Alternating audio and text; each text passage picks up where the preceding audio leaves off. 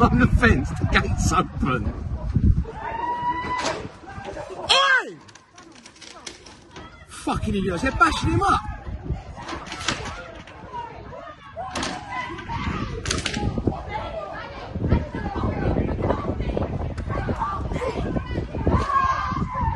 They're bashing him up.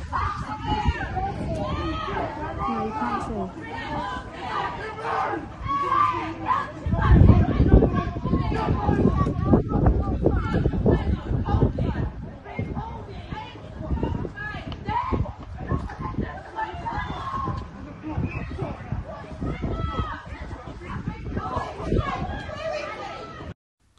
I really appreciate you joining me today, and this story comes from London in Abbey Wood.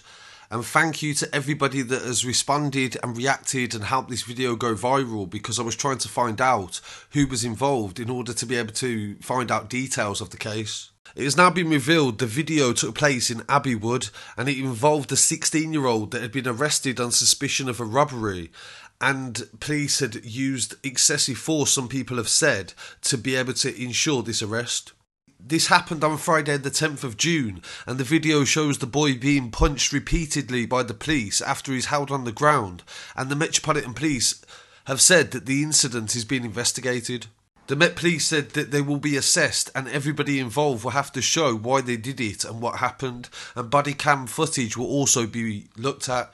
This has been referred to the Directorate of Professional Standards, and an investigation is underway. Police were called after allegations of a robbery of a teenager by a group of males who threatened him with a bottle. Inquiries led them to an address, and they found the property that was reported as stolen. A Metropolitan Police officer said that a 16-year-old was sought from the address and was detained by police on suspicion of the robbery, and he was bailed pending further inquiries. They said that another male entered the premises, and during the course of the incident he assaulted police.